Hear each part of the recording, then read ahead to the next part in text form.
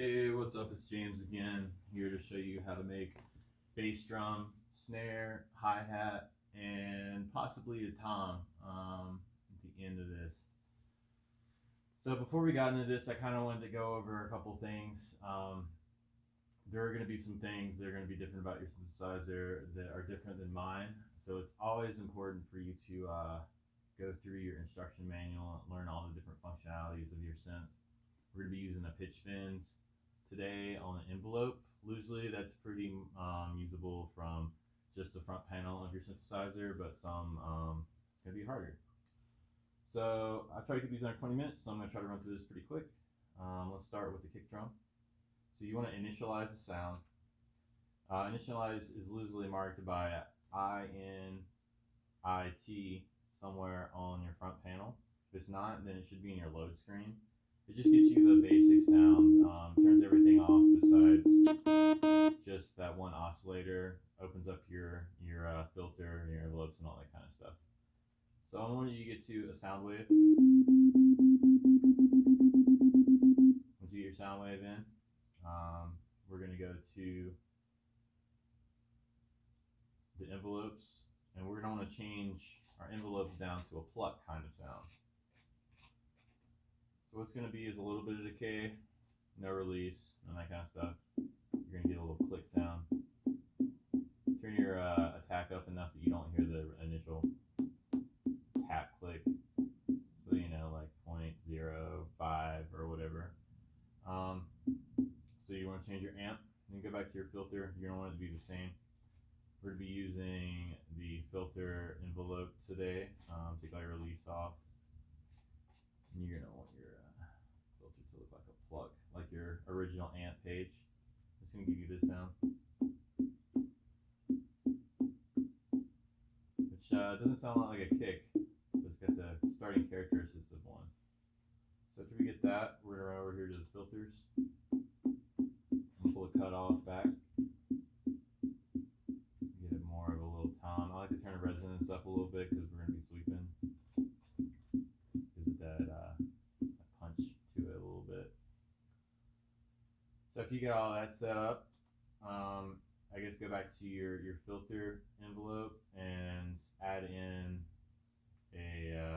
or patch it to your pitch destination of your oscillator 1. You're going to want to mess around with this a little bit. You can kind of hear the little click you got there, right? So now we're going to adjust the filter envelope.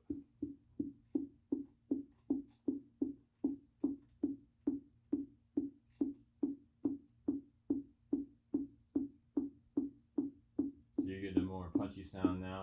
I like to turn my oscillator 1 down to 24 semitones, so that's like 2 octaves below. Gives it that sub bass kind of kick. So from here, you got your basic kick sound. You're just gonna want to dial it into the right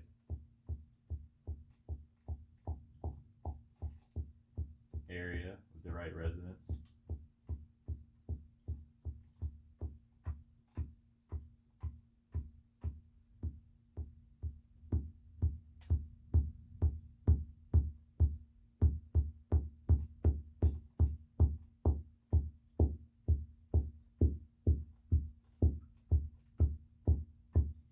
So from here you have your basic kick, right? So there's a lot of things you can do to modulate this sound. So if you wanted a more aggressive kick, you go back here and change your oscillator into a sawtooth.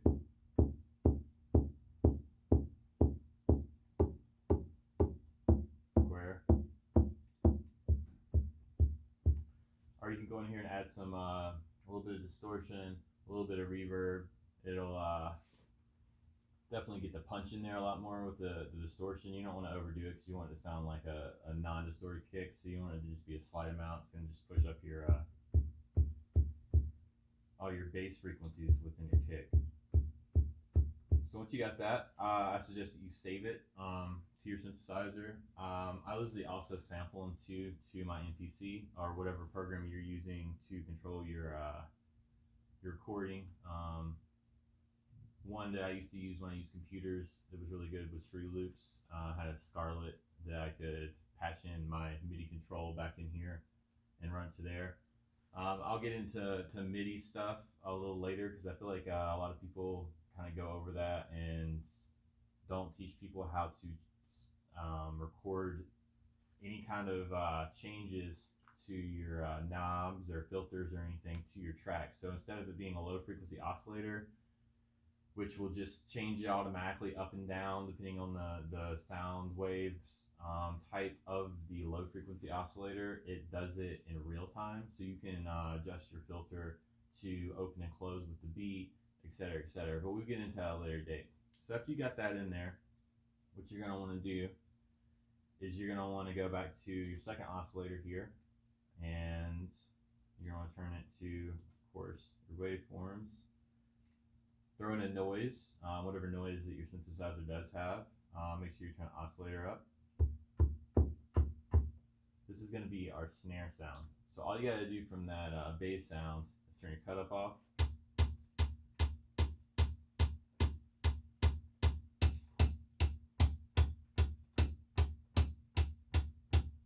You can turn your oscillator one down.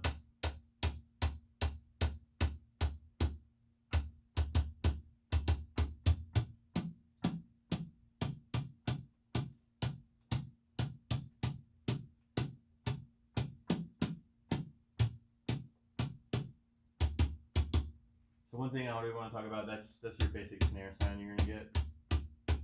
You can definitely modulate that in any way you see fit. You can use a high frequency filter to pull out some of that low end if you want to, if your synth does have that. High pass filter, my bad. So when you pull that back in, you get more of that tappy sound, less of the drum sound.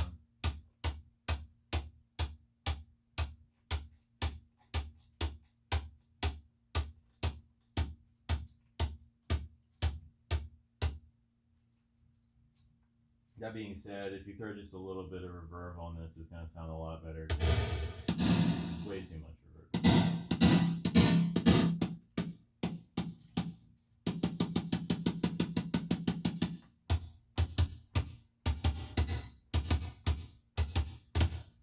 So that's your snare sound. I would save that into your machine, sample it if you want to, and then we're going to move on to the hi-hat real quick.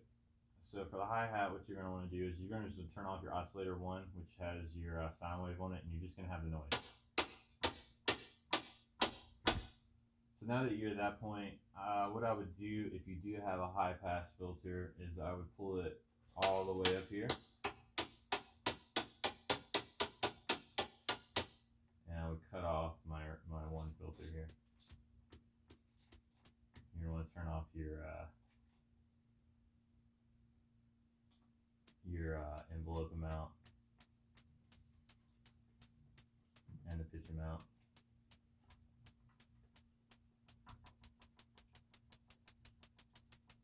So from there you can do a lot of things to modulate the sound too. You can change the pitch of your oscillator, the shape of your sounds. You can of your oscillator 2, which is your noise, or you can use a different one.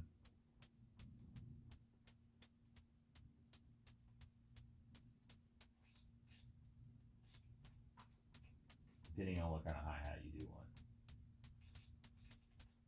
Alright, so that's your hi-hat. We're going to get into the toms now, so we're going to go back in here to the filters. We're going to take out this high-pass filter because we won't be needing it for the toms. So I'll just start with the 12 dB low-pass filter. You gotta take this the noise out, add back in your oscillator 1, which is your sine wave.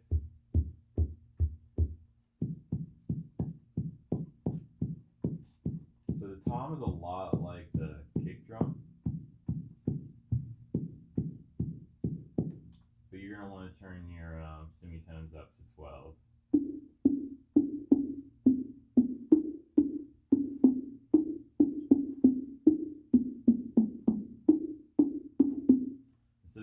your basic tom. I would save that, sample it, whatever you want to do. So the whole reason I'm doing this is I want you to get your own sound set for your drums, for your tracks. It's really important to have your drums pitched to your tracks. So whatever scale you're going to use and whatever octave you're going to be in will affect the sound of the drum a lot. So before you even start making these drum patches, I would go ahead and decide what scale you're going to have your song in and start making it to whatever note is your low note for your bass. I usually use my snare, the next octave up at that same note, hi-hat another octave up, and toms at the very top. Seems like high would be at the top. A hi-hat really isn't affected as much by pitch as you might think it would be. So after you get all that down and you get them sampled in, then you can start making time and beats for your synthesizer parts that we're going to be coming up to in the next series. I'm going to do plucks and I'm going to do pads. So if there's any suggestions you have, you could just leave them down below for future videos of things you would like to learn how to make. But I'm just going to start at the basic. After plucks and pads, I'll probably go on the basses and leads, and then you should be having a pretty good library of your own sounds that you made to start producing your own music. There are a couple different ways I see people go into synthesis. You can just copy all of the numbers that I have on my synthesizer, and that will get you the sounds that I put in, which I didn't spend a lot of time of and don't sound great. Or you can do it where you start understanding how the ADLSR is, which is your envelopes section, how it works, and you can start learning to feel it instead of just use a number amount. A lot of people just use number amounts, and I feel like they get stuck at those numbers being the only way that you can make a pad or a bass, which isn't very true. There's all kinds of modulations to this, and that's kind of the point, is to be able to make things that you've never heard before, that you hear inside your head, that you want to bring out into the world. So that being said, your next week's mission, if you choose to accept it, is to make drum samples of a kick, a snare, a hi-hat, and a tom every day for the next week, and make them as different as possible. Like make some of the kicks with sawtooth oscillator with a square wave. Make some of them overdriven, so they're like a heavy kick. Make some of them more of a lighter, more natural kick. For whatever types of music that you're into.